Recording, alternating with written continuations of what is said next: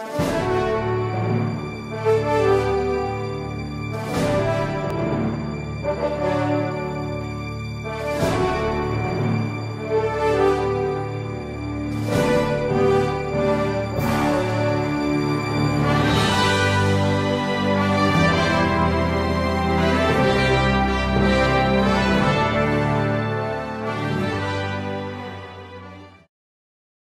a communist and as a Communist Party member, because I think that is always what I found very special. Since the age of 17 officially until now, and I'll continue.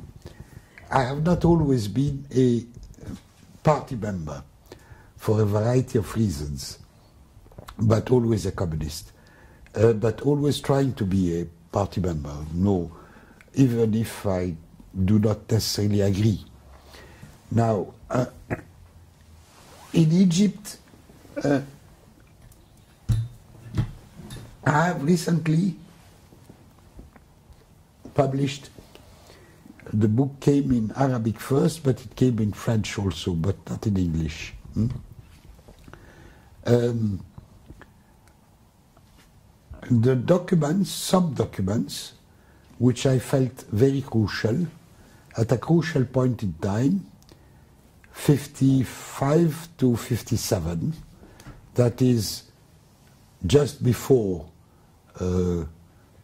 Bandung, and after Bandung, and in the Egyptian case, the Suez Canal nationalization and the war of October 56, and then 57, the massive nationalization and the beginning of so-called socialism. I found that these documents were very, very important to be known now. They are unknown now, forgotten. The general public, including the politicized public, do not know them. And even among the younger communists, except those who have more than 80, they have not participated to that. With my analysis and comment today. But I published the document because a reader, I said a reader is not necessarily, should not be necessarily convinced that what I'm saying, my analysis, is just imagination. No, it's not out of the blue. Here, if you want to control, you have the texts. Now, what does those documents show? It shows that there was a internal confused debate, very confused debate, through two understanding of what is the revolution needed, in that case in Egypt, but I would easily generalize it. I said for the South.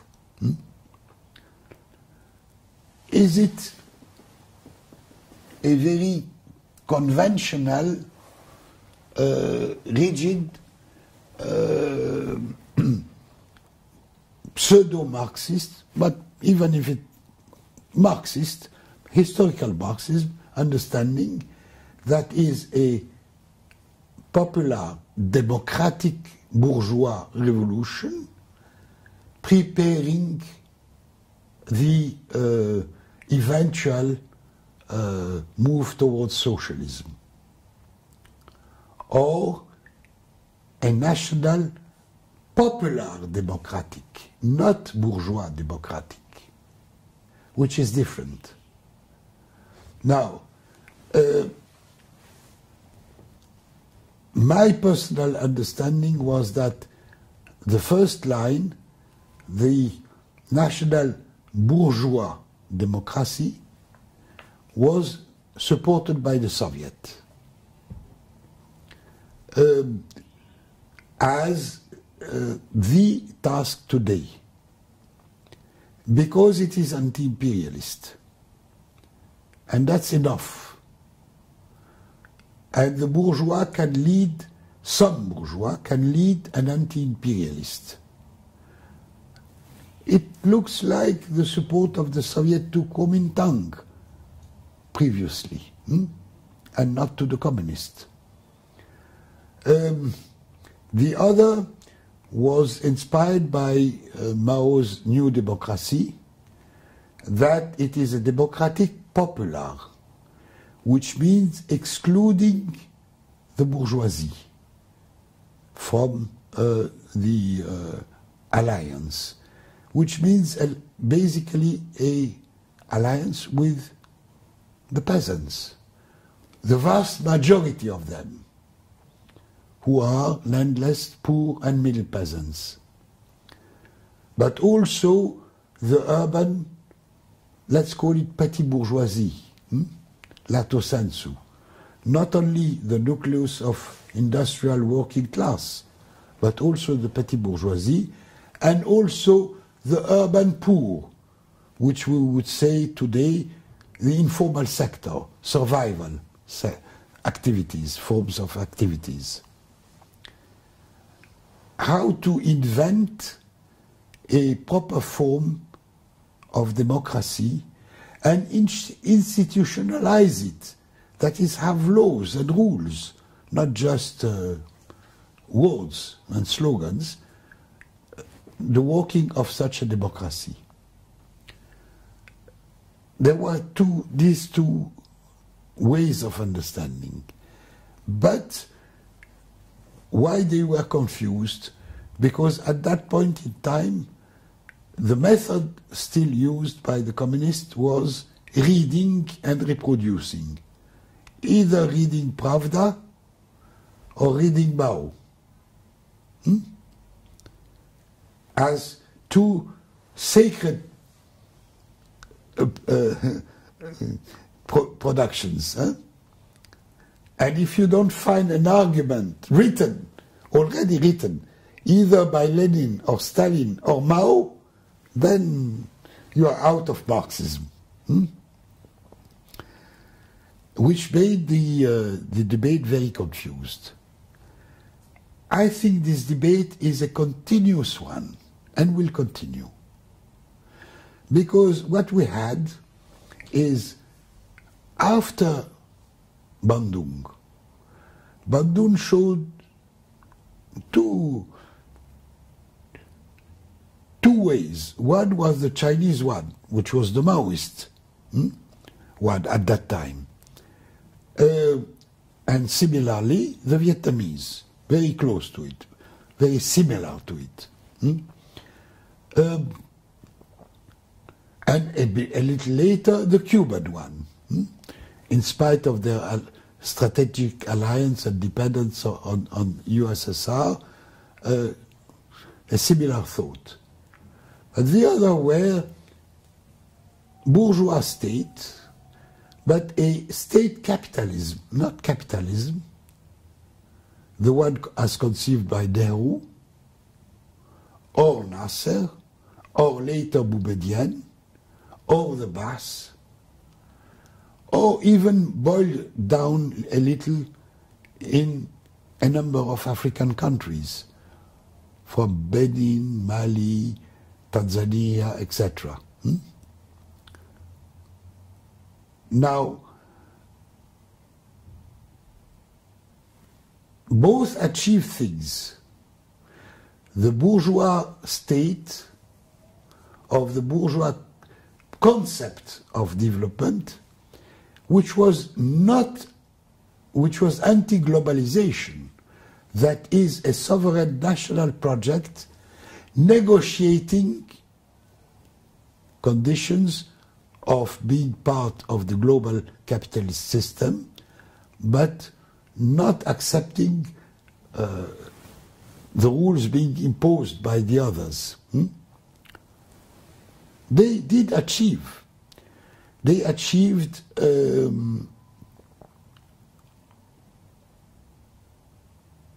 beginning of industrialization with a predominant place for the public sector, but associated to local private sector,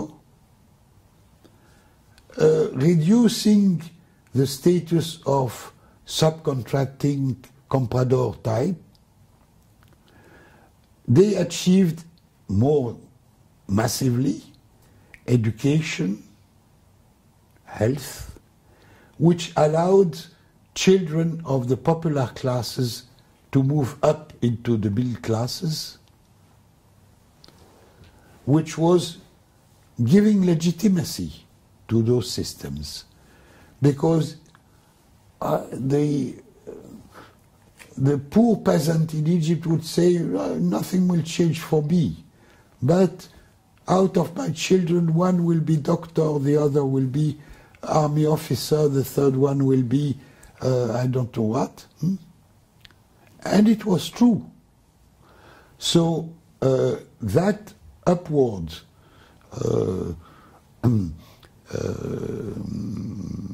moving in the social structure was giving legitimacy.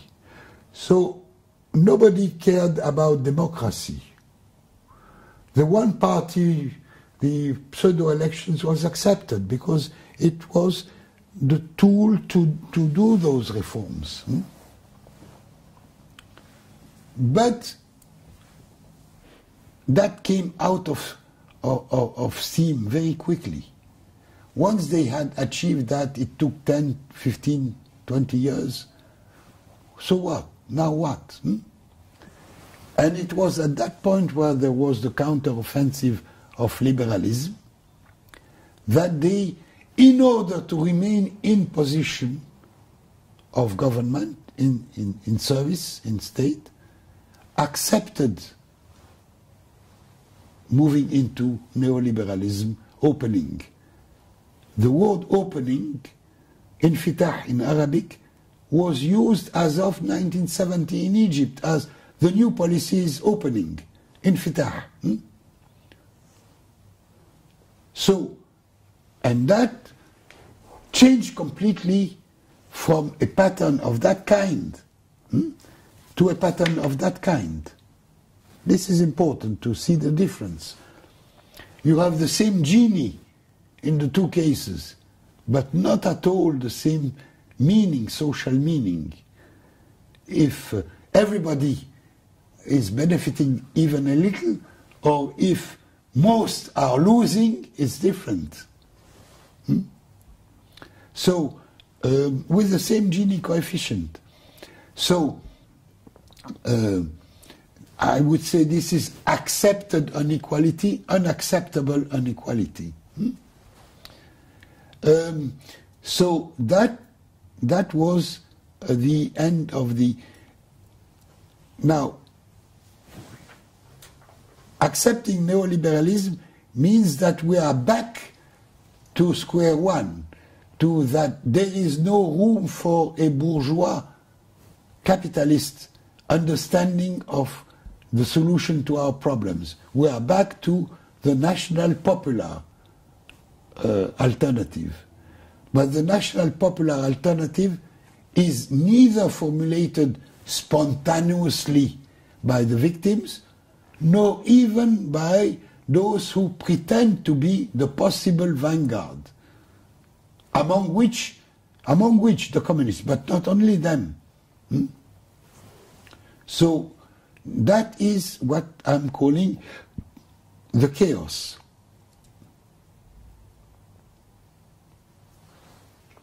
And then in all this, then how about the kind of positions taken by the Communist Party of Egypt? Maybe you could also give us an outline of the Communist Party. No, the Communist Party starts to be not so bad in the sense that, on paper at least, it is working, and it was working with the people in order to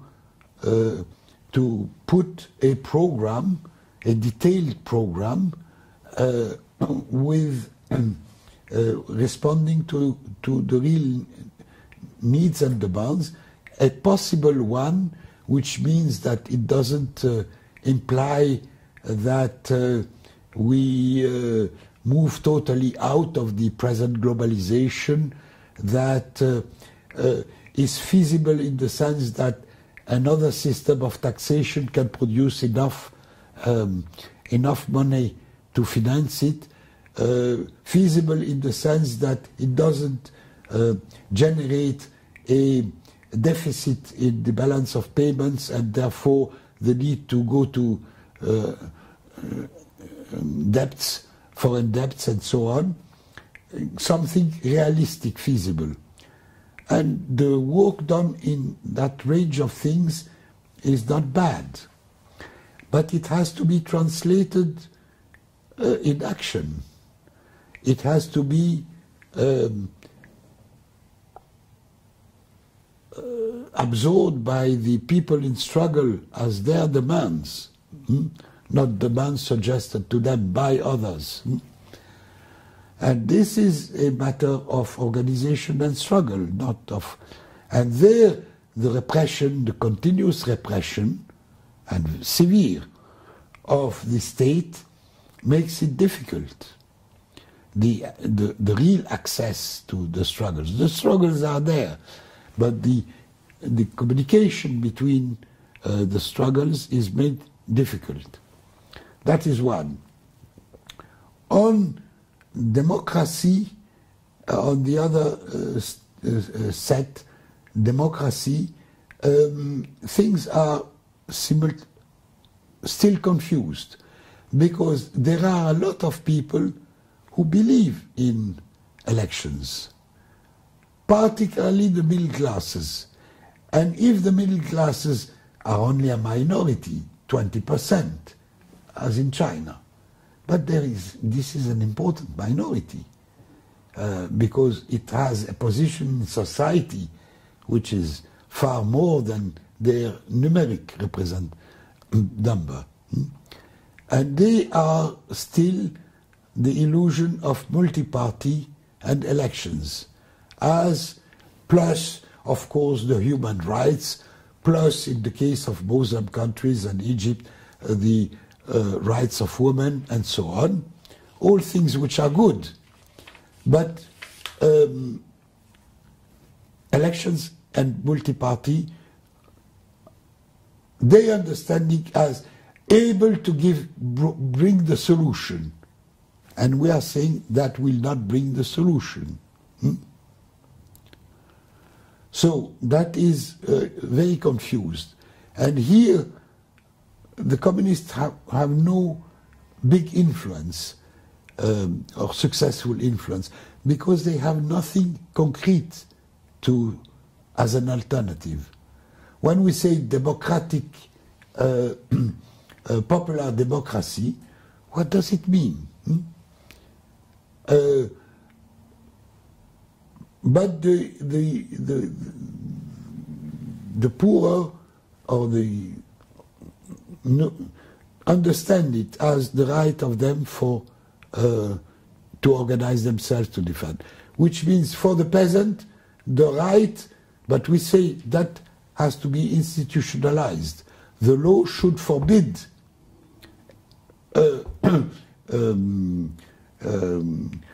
taking over the property of or the rent of the land for the poor and middle peasants.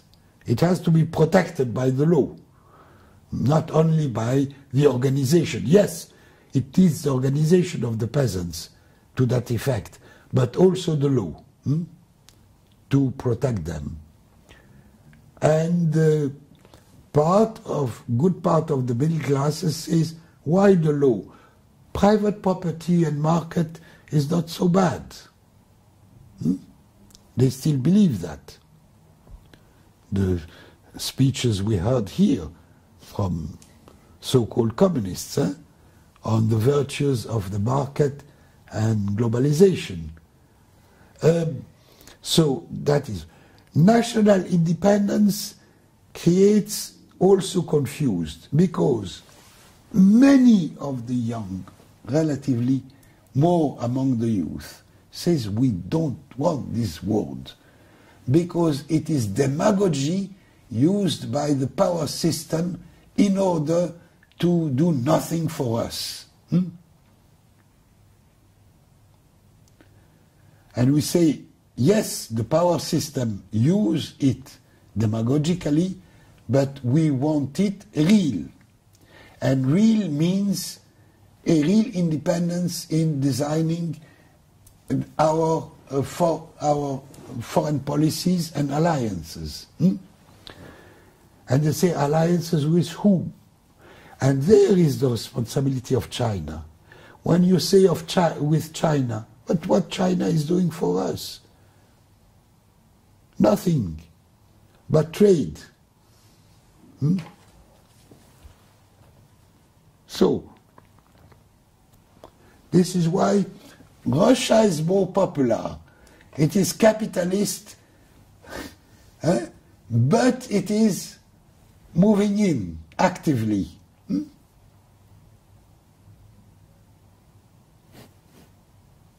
I've said, the ordinary people said, why the Russian army does not invade, liberate and reestablish the Soviet Union? Why this independence of those countries? It's nonsense.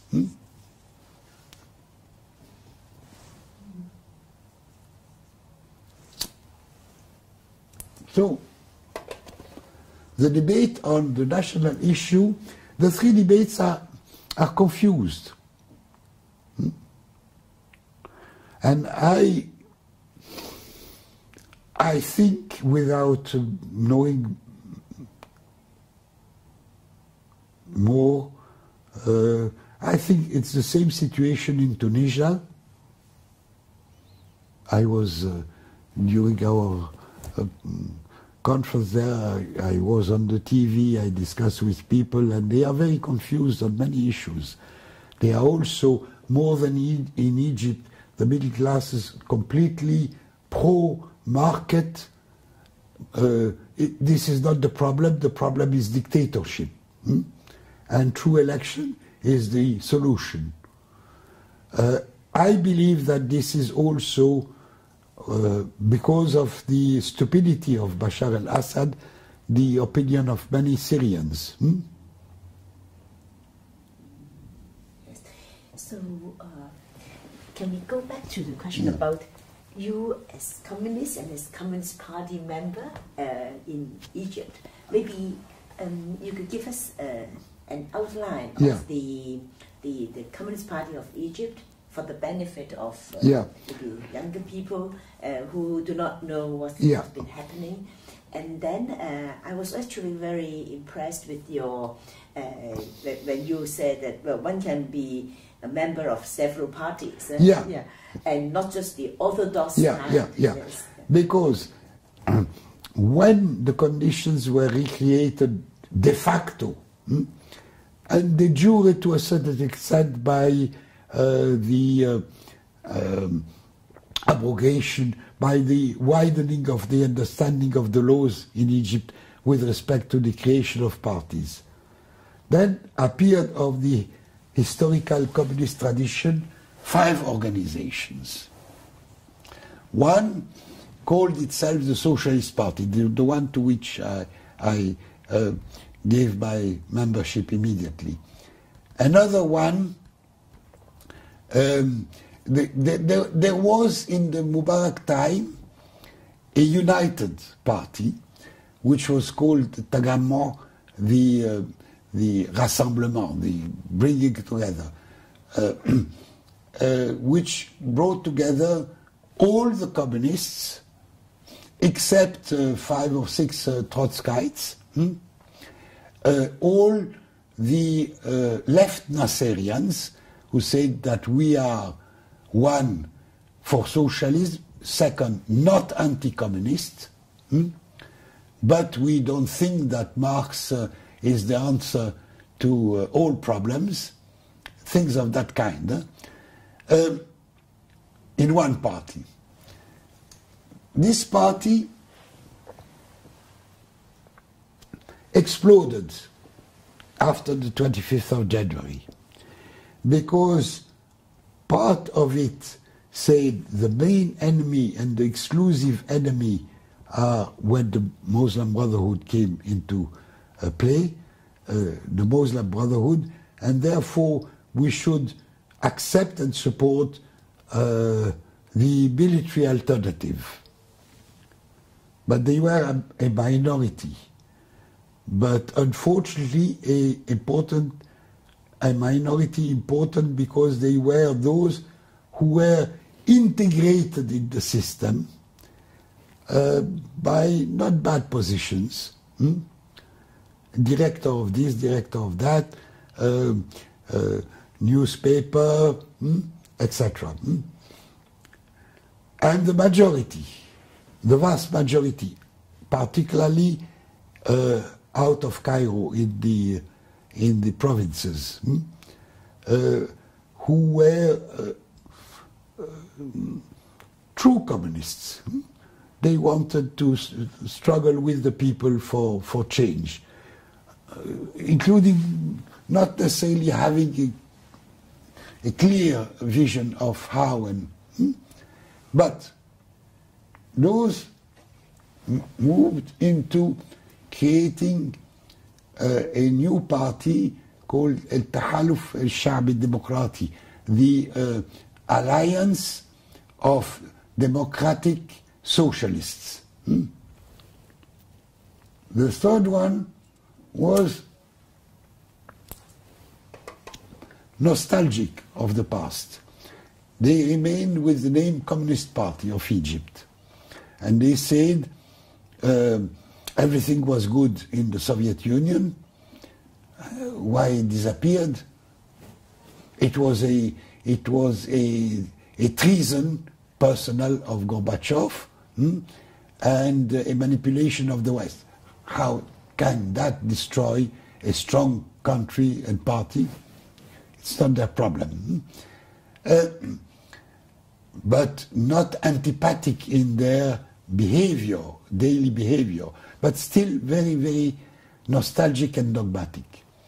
And the fifth, the Trotskyites, who before had never no existence in Egypt, and appeared with the curiosity following the British Trotskyites of an alliance with the Muslim Brotherhood against the main enemy, which is the military dictatorship.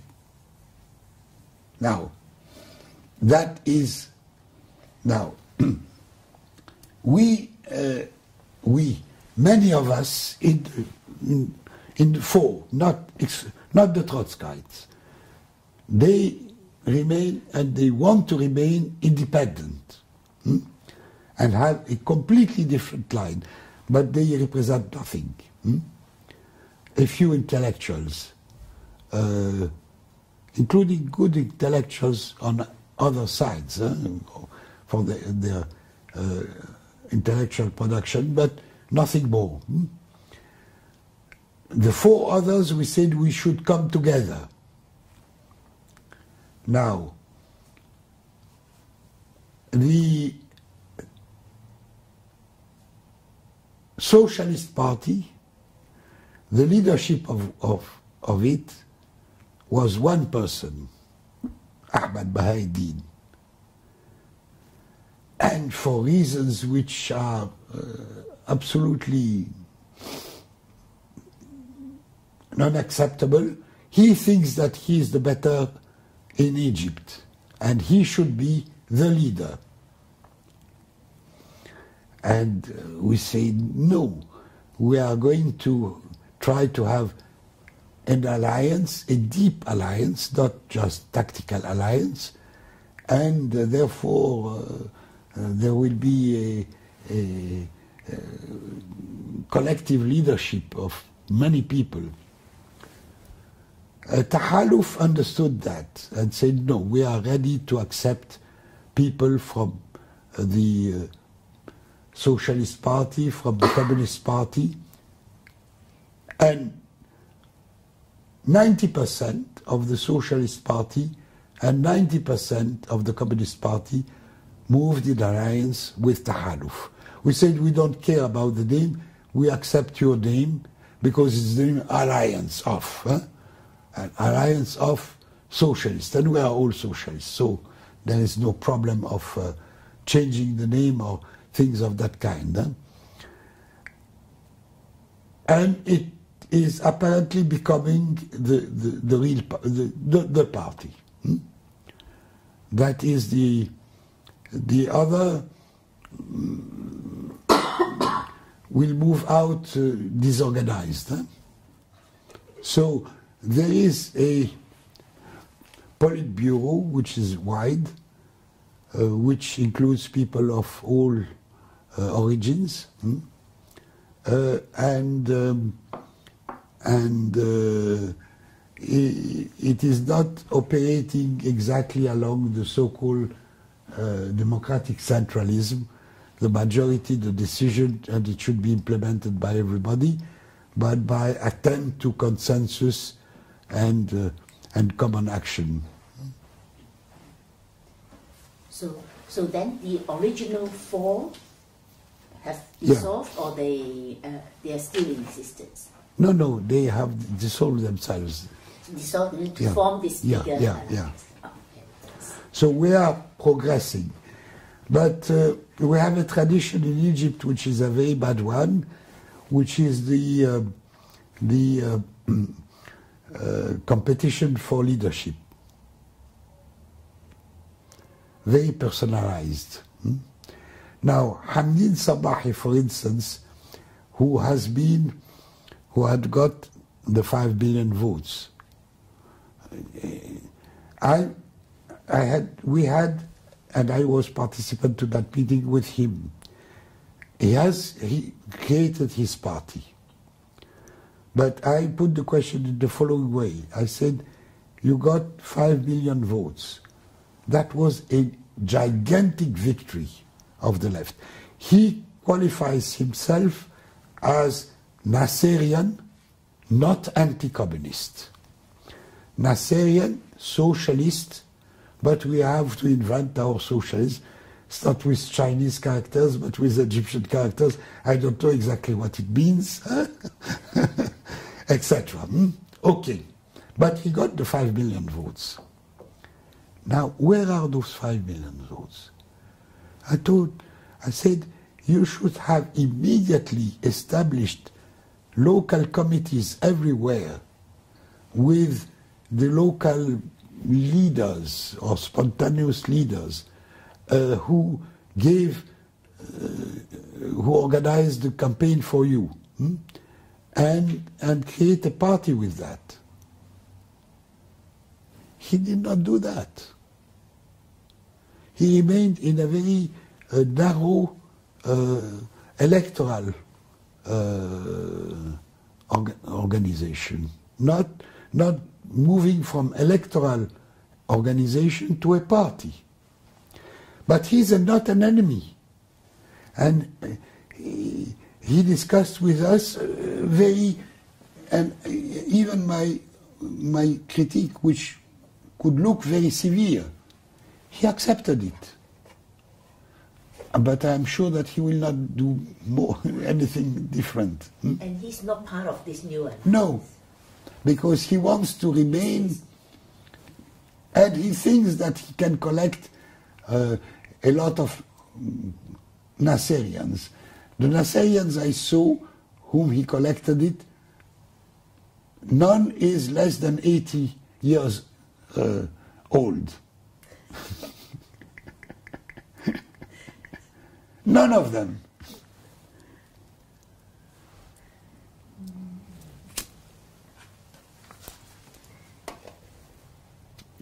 I went to visit one of them, Muhammad Faye, who was a minister in the time of Nasser, who had been imprisoned by Sadat as belonging to the left Nasserian group.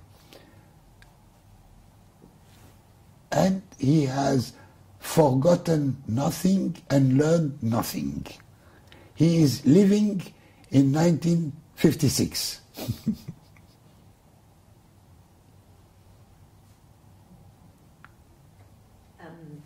You told me the story of how you left Egypt. Yeah. So maybe could you capture those moments of how you left Egypt, the time, and then how you came back? Yeah. So those two moments of your life. Yeah. Yes. No, well, I left Egypt because I was going to be arrested, and I knew that I had something like 3 hours, but I used them, I think, efficiently. 1.5 hours later, I was in Port Said. I had a gigantic advantage. It was the popularity of my father, who could do anything, and he took me. I told him I have to leave, and he understood immediately. And he took me, and he says, we go to the harbor, and we could move into the harbor without being controlled by anybody. Go on a boat. There is a ship which is leaving the harbor. Let's go to that ship, to that, and we went up. What is it about? And my father says, my son is here. He will travel with you. How much you want? They said so much. He gave the double. And that's all. So it was, and he could, we entered the harbor by one door, and we were two, and he came out by another door alone, and nobody controlled anything. That was the, and I thought that would be, thanks to, you know, my father was he was never a communist, never, but he was a Maoist without knowing it, because he organized eradication of, he was a doctor, eradication of paludism in Port Said with Maoist ways, I mean with mobilizing the people, no cost and so on, and it was totally successful. That gave him a terrific popularity, so that after that could do anything. So I said, if I go to the airport, I have to go through the police, find an air flight quickly, and it's not sure. Within Port Said is sure. But could you tell us the circumstances of why you had to leave Egypt? Oh, it was. They knew nothing about no, this. it was very simple. 1975, after Bandung and after the war of October 56, communists were accepted by the Naserian regime, to the extent that the organization which was created to organize and control the new public sector, the leadership was given to a communist, Ismail Abdullah, a friend of mine, elder, not 5 years or 5 years elder or 7 years, not much more, and we were personal friends. And he asked me immediately to come as his assistant, which I accepted.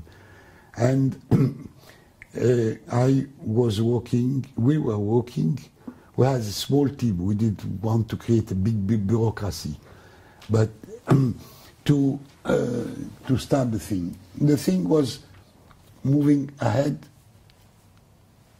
not bad, taken all the objective difficulties and problems. And simultaneously, we were in the same party, the Communist Party, and then came the 57, the preparation of the unity of Egypt and Syria. Now, this unity was achieved in 57, 58. It was done in a very, very bureaucratic way and undemocratic by an alliance of Nasserians and Ba'athists. and a fringe and a segment of the Ba'athist in Syria. And it was a kind of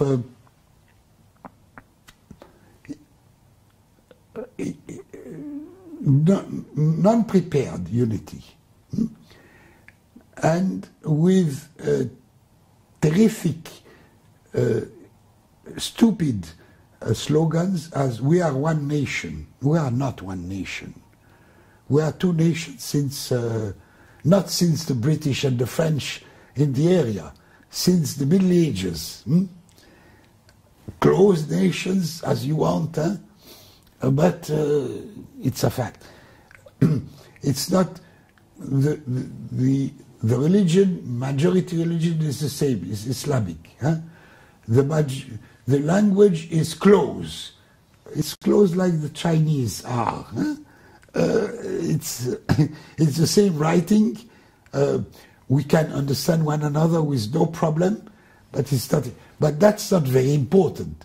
What is more important is that the social fabric is totally different, because the natural conditions. Egypt is a country which has begun 3,000 years before Christ, and we have always the same administration. Since 5,000 years we have the same administration. The provinces, the boundaries of the provinces of the valley, not the desert, these are new ones, of the valley and the delta are the same as they were 5,000 years ago.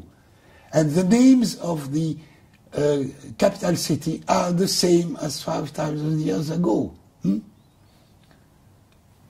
So, it's not to be proud of that, but this is a fact. It's a nation. It's not a new thing, a fabrication. Now, Syria, there is one thing which is big Syria. The real Syria is Syria, Iskanderun, which is Turkish now, Lebanon, Palestine, and Jordan. This is one country. And it is one nation. The capital has always been Damascus. And here also the wilayat, the provinces, have been, they have their history. The Phoenicians, the, I don't know what, the Alawite and so on. So there is, it's not a united nation like Egypt. It's a historical combination of very old, small states and nations into one country. Now, this has been divided by the British and the French.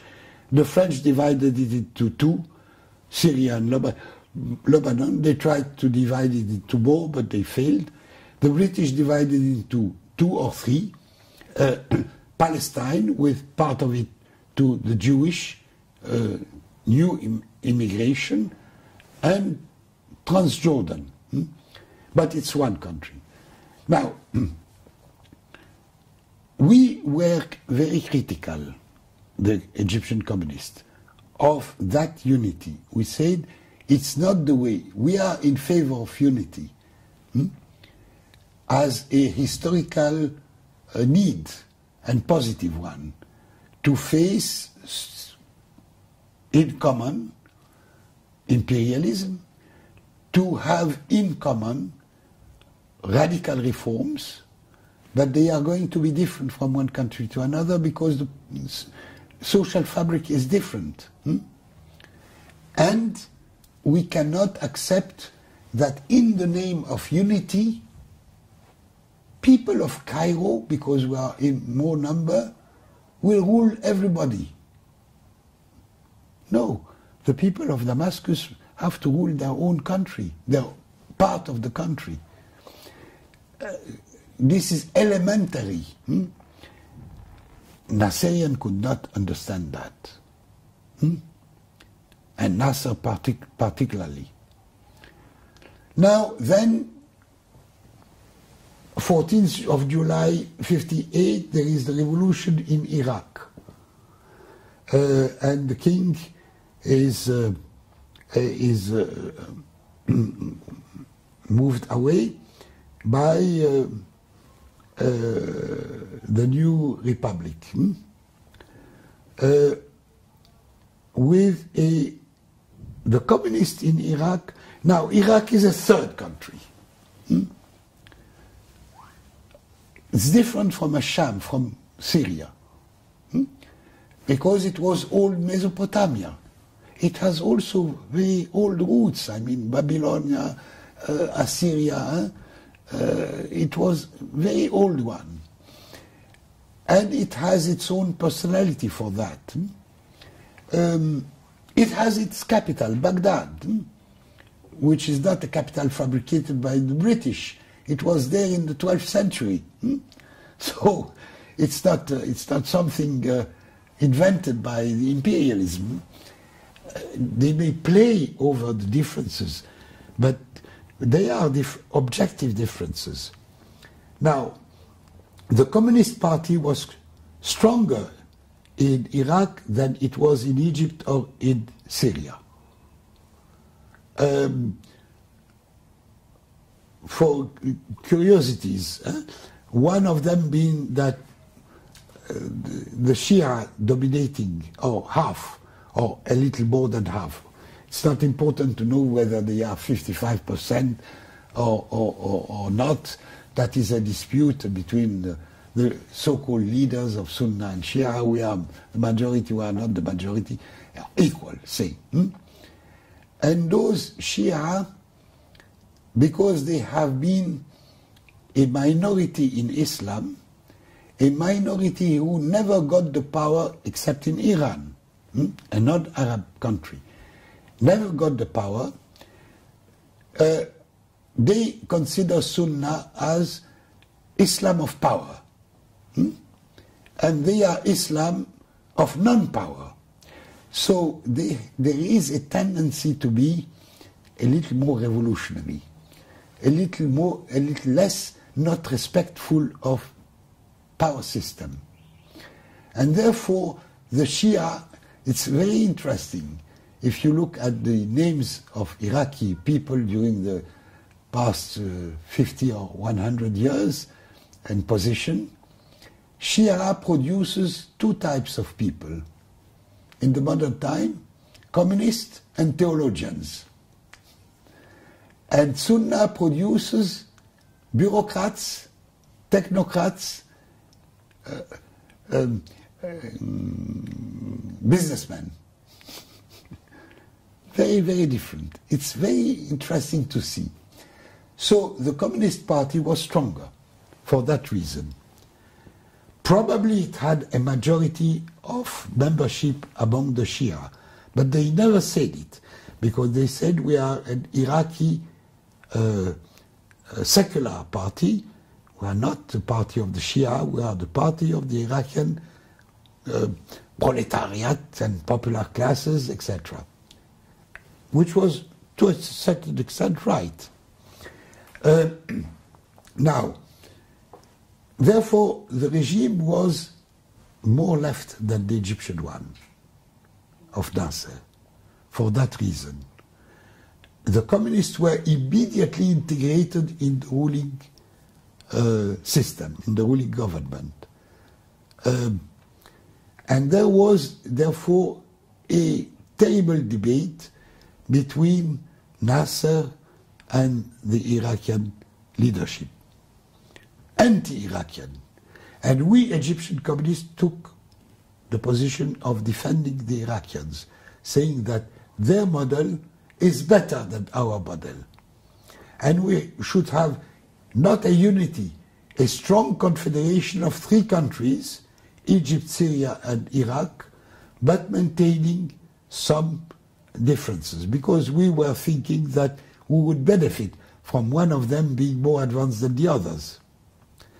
That made Nasser furious against us, and he decided to repress the communists.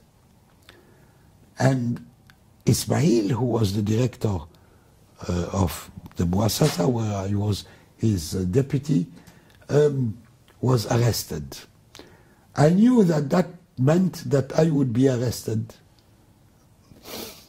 a little later, but for sure. But I was with Fawzi Mansour, who is another old comrade, who is in bad shape now, he's 92. I saw him in Cairo, of course, I always see him. And Fawzi, who took over the leadership of the party after the big arrests of January 59, told me, I don't know how we shall try to resist, we shall try, but if I am arrested, it means that the next day you will be arrested. And when he was arrested, it was in December 59, I thought that it's my time, and I escaped on the, I think it was the 6th of January next year. And then your return. And then I returned. Then I was on the list of people who, if returning, should be arrested. And that went for a long time, for something like 15 years or so. And then they decided, probably because of my success elsewhere, that I should be brushed out of the list of people to be arrested. So I decided to go back. And that was?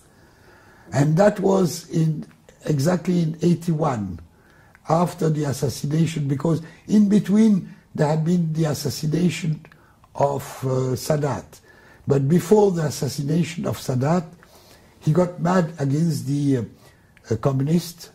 He was always anti-communist. And he had put me back on the list of people to be arrested. So I had to, but he was assassinated a few months later, or a few weeks later, and Mubarak, who took over, was compelled, or had decided, I don't know why, that the last decisions of Sadat were stupid and should be brushed out. And it was in 80, and in 81 I immediately moved back. I thought it was later that you moved back, but actually you moved back in 81. Yeah. Yes. But then maybe you could finish the story of what happened to the to the big nation of Egypt, Syria, and Iraq. Now it is divided more than ever, and the Muslim Brotherhood, who have established themselves in the three countries, and in Palestine, in Gaza, they are ruling Gaza, very unfortunately, have tried to brush out nationalism and replace it by Islam unity. We are neither Egyptian, nor Syrian, nor Iraqi, we are Muslims.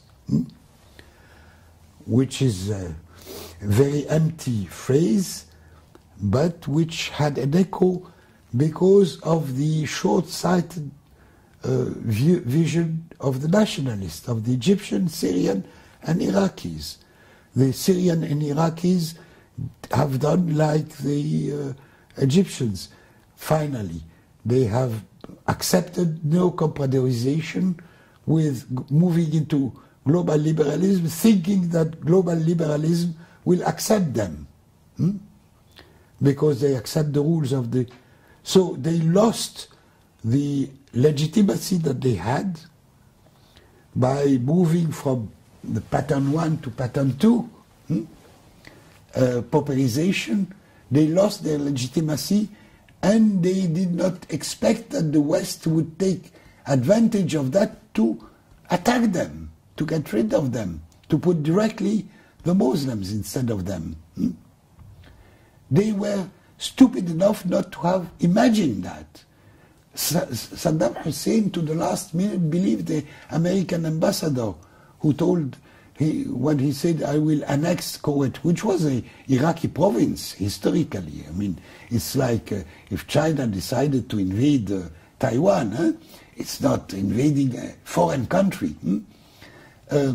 But he decided that. He asked the American ambassador, it was a trick, says, we don't see a problem with that, which they used immediately against him. So that shows how now they were. How now Bashar al-Assad is not to have negotiated from the start, understood that if he doesn't negotiate with the real popular democratic movement, he will be attacked by the Muslims and by the West simultaneously.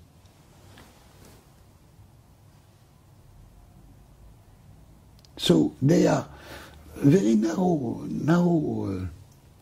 and this is what has created this problem of nationalism not being accepted easily by the people, saying, you see what are nationalists? They just want power, and once they are, it's like the Kuomintang. Once you are in power, you can do whatever you want.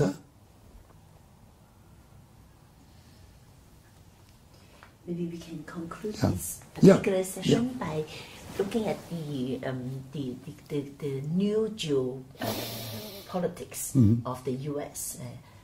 They couldn't control Middle East, but then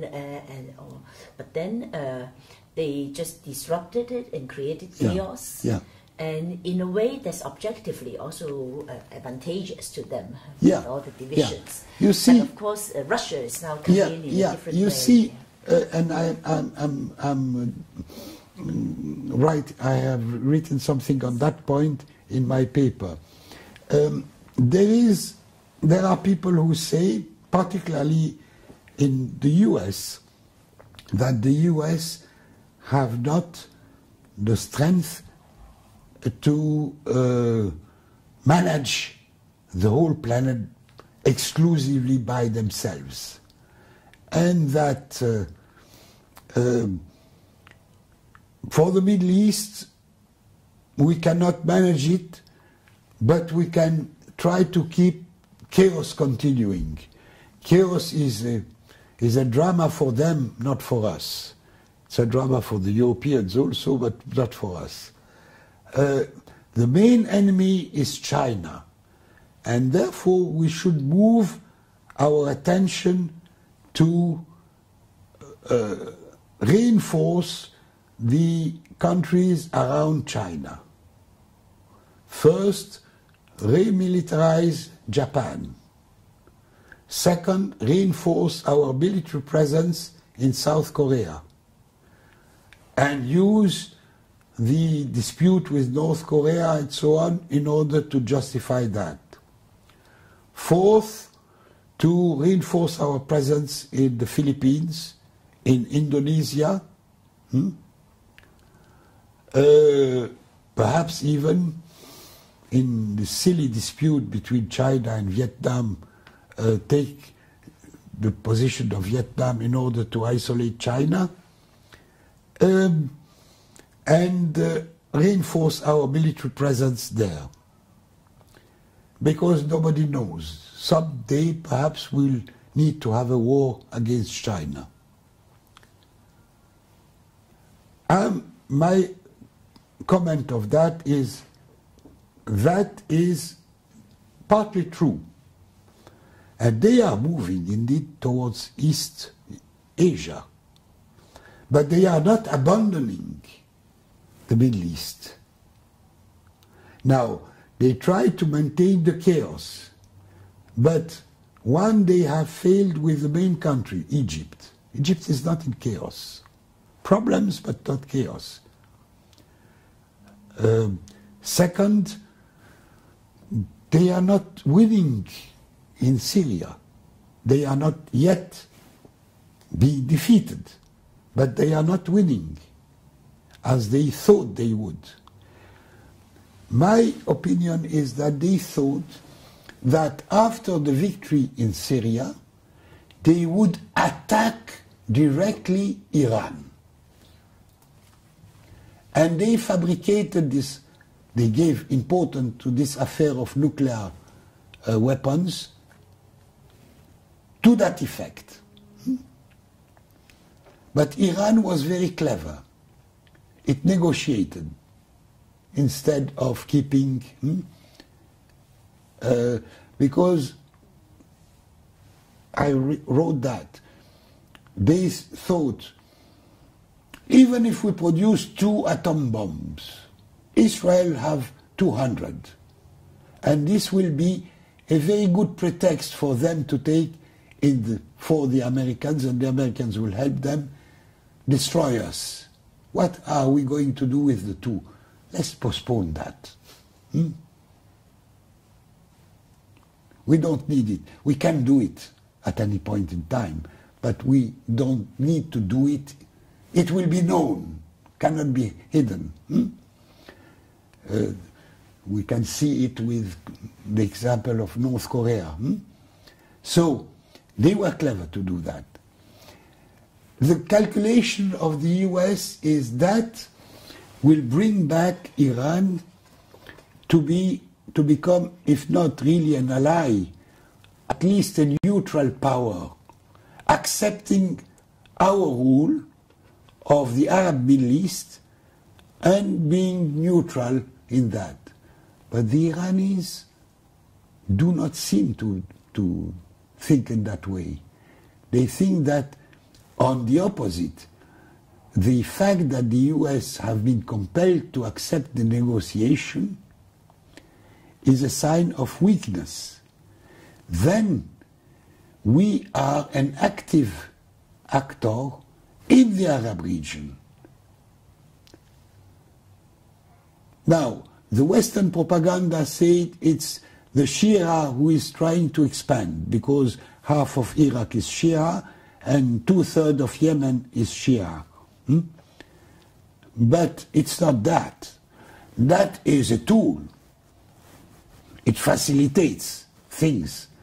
But Syria is not Shia. It's majority Sunni. But the power is Shia. Alawite are closer. They are not Shia. They are something very curious. A mixture of Christianity and Islam. So we are a partner. And I think they played a role in convincing Putin that you have a role. And one of the Chinese proposal is a good one if it is taken seriously. The Silk Road. The Silk Road, it's a name, means building alliances between China, former Soviet Central Asia, which neutralized the Uyghur potential anti-Chinese, Russia, Iran, and through Syria going to the Mediterranean Ocean. But until now this is followed by no concrete things. It's a word, the Silk Road. I think it has to be translated, it's not a road for trade. It's a road for political alliance. And political support, the media, the Chinese media should say more about what is happening in the region than being ignorant or looking ignorant or not wishing to be, not willing to be seen by the Americans are bad people. And built it. Maybe between China and Russia now there is, there is more than that, because there are also common interests, oil, and with Kazakhstan, oil, gas, which China is in need, and the eventual Siberia, common interests, but that seems to be all. It needs to be more than that.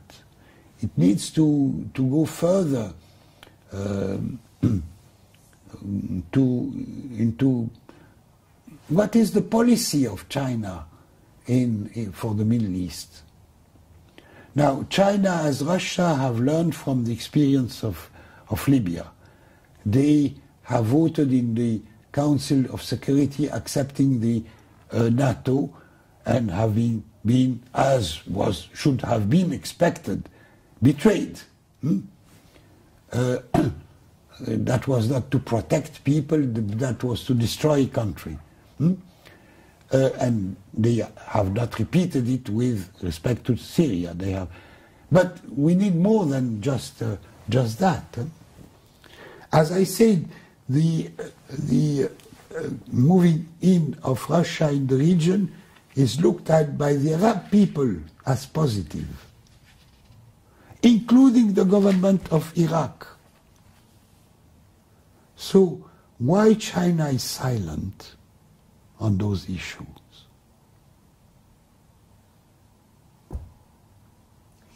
It thought, I think China thought that it could be, well, it would avoid anything that would look antagonistic.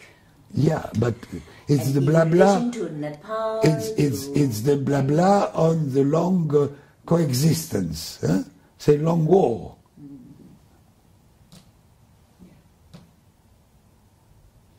So I can understand that Chinese want to be very cautious, precisely because China is really potentially menaced by the military, Japanese, US military force in the East Asia. But I don't think it's by just smiling that you reduce it.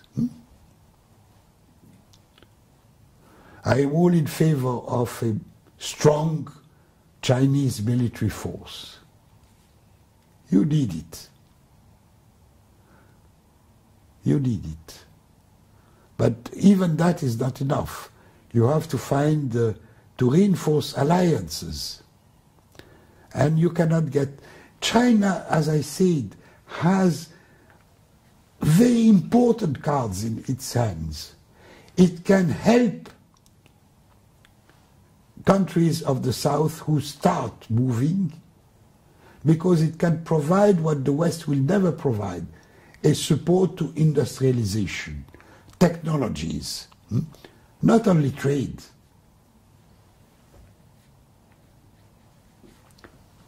If you offer that, you will be very popular.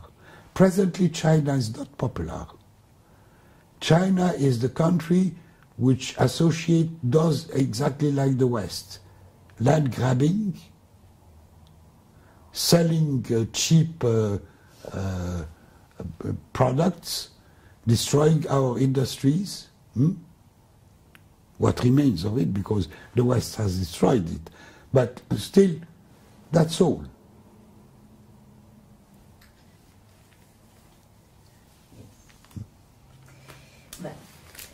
You know, China was very popular in Africa with the barefoot doctors. Immensely popular. 2 or 3 things made China, to the extent that most of the African communists became Maoist. The doctors and the railway to Zambia. Dar es Salaam, Lusaka, which liberated all this region from the dependence of South Africa, at that time still apartheid, and which made much easier the struggle in Angola and Mozambique. So it was an immense popularity, you have lost completely. And not on the ground, the people don't care whether the Chinese new way is good or bad for the Chinese people. They ignore that. But what China is doing with us? Nothing. I like to give one example of what China could do. 2 years ago, in Zambia, there have been elections. The previous regime was one of the most corrupted regimes. It lost the elections and came a new president and vice president and assembly, which are a little better, which are at least, they have no big ideas, but they are at least honest. And the vice president invited me to Lusaka. And I went, and he said, what can we do with the Chinese? I told him the following. Look, the Chinese know what they want. They need and they want copper.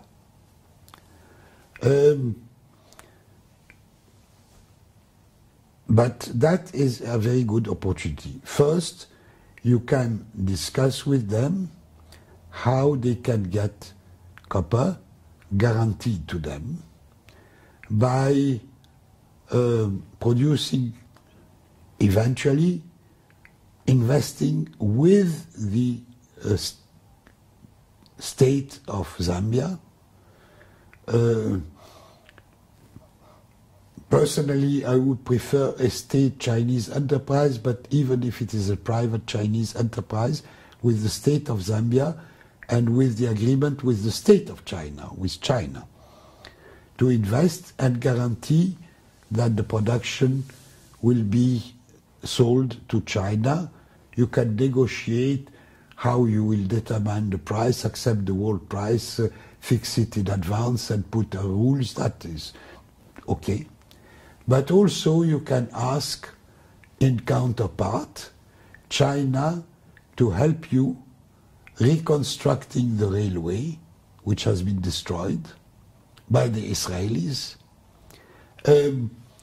reconstructing some local Zambian industries, providing the technologies, an agreement which would it's not a donation from China, money. It's helping, including financially eventually, but with conditions, all that negotiated. So the ball is in your hands.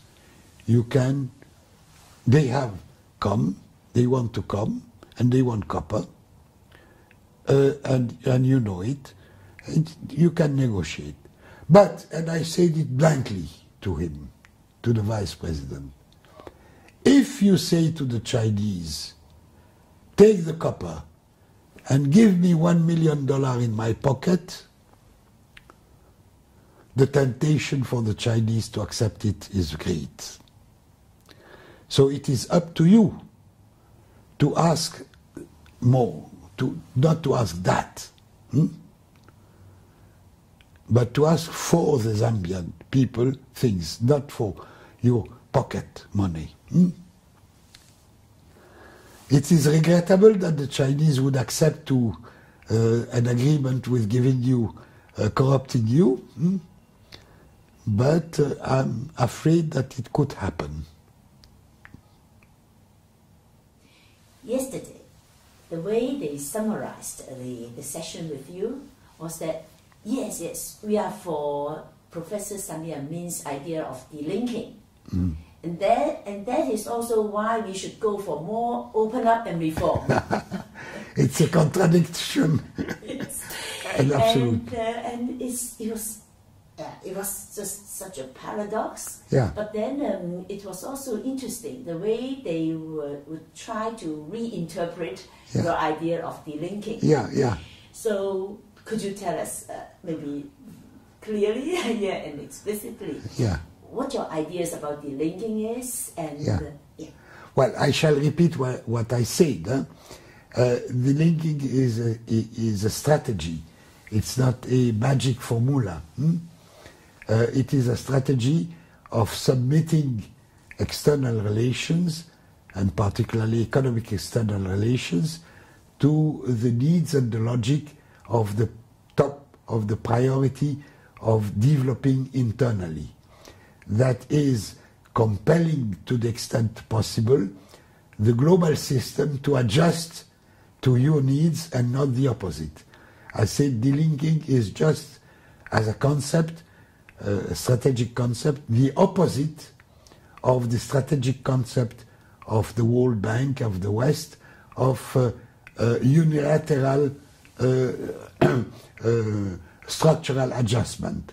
Structural adjustment is that you should, the countries of the peripheries, should adjust in order to make possible, to facilitate the continuation of the process of accumulation to the benefit of the monopolies of the centers. That is their concept.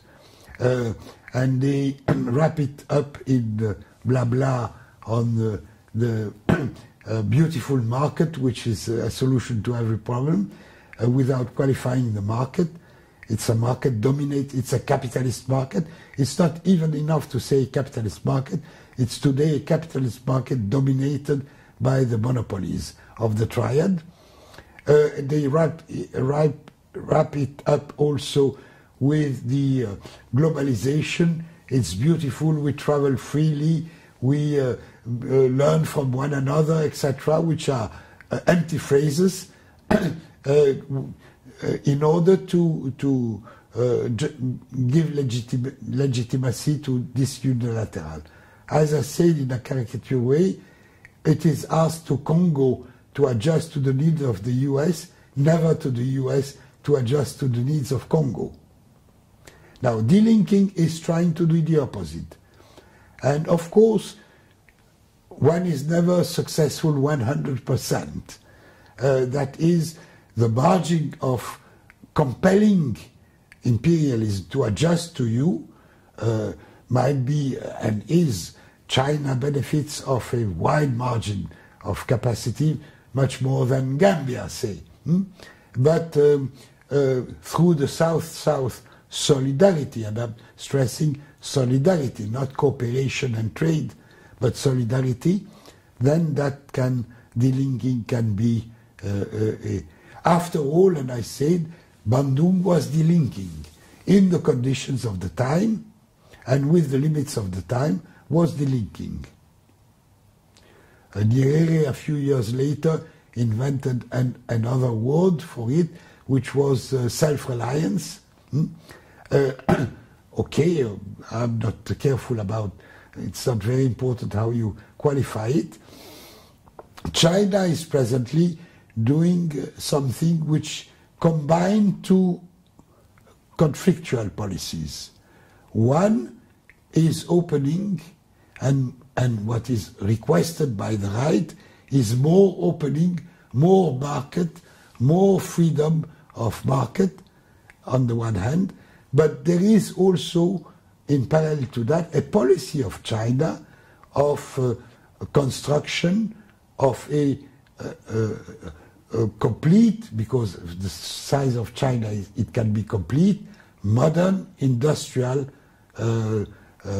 economy, moving from the coast to the interior, and with all the infrastructure that it needs and so on, and hopefully that industrial building can be in the service of mass consumption, of moving up the consumption of the majority, not exclusively of the middle class of 20% of the population of China. But this also, in the case of China, has to be more than it is, organized, combined with the revival of the peasant agriculture and the modernization without moving to marketing, to to moving land into a market commodity. And how would this delinking as a strategy be transition towards socialism or communism? I think it prepares better conditions for eventual gradual socialization of the management of the economy and the society. That is, I can accept as a long transition something which I call state socialism, not state capitalism, state socialism, but with a view that through giving, allowing the people to take gradually more real power in the management, we can move gradually from an economy based on exchange values to an economy based on use values, which is communism. So could you tell us some of the happiest moments of your life? Well, so we can end on the happy note. Well, I have some very happy moments in my life. Taking in order of the age, one was my childhood. I was very fortunate, not in material way, but morally with my father, mother, but more even my grandfather and my grandmother, who played a crucial role in my political awareness. Second was when I met Isabel. It was very quick, and we came very quickly to understand that we would continue for life, which is the case. Huh? It was a very pleasant moment. I had politically very pleasant moments.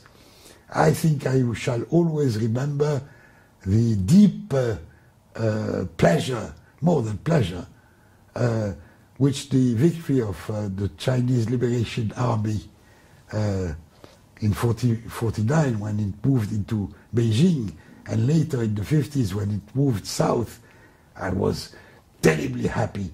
I was happy to the extent that I was naive enough to think that this is the end of capitalism. It will continue to India, to Middle East, to Africa. We'll do the same with the same victory. It was naive, but it was still a big. But I had also very sad moments in my life. The saddest is the loss of my daughter. That is the most terrific moment of my life. Also, I was very unhappy when the Soviet Union broke down. I was afraid of that since long time. I was afraid of that. But I kept the hope, long time, that they could find a solution, center, left, perhaps a solution as the Chinese, as less bad than the full breakdown, and the breaking down of the Soviet Union in those silly independent countries, to me is a historical defeat. But we bear communism, historical Marxism has a responsibility in that, a major responsibility in that. I hope that in the future we'll have some good news. For the present, for the Middle East, it's rather bad news. I mean, the wave of Islamic fundamentalism and incredible stupidity and criminality of those regimes, we have not yet finished with that. It will take long time. It will take more time than just defeating them militarily, which I think will come, but more time. One of the reasons is that one of the things which make me really very sad is the degradation of education. In Egypt, education has become associating two silly things. One religion and the other is business. Full stop.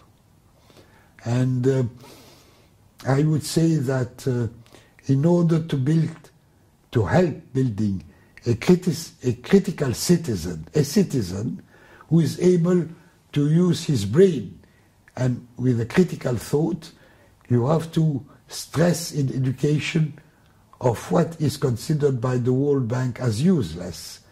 That is philosophy, history, social reality.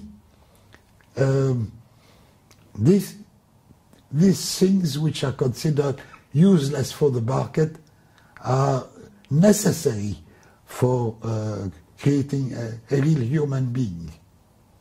And this has been totally destroyed in the case of Egypt. And I think in the case of many countries.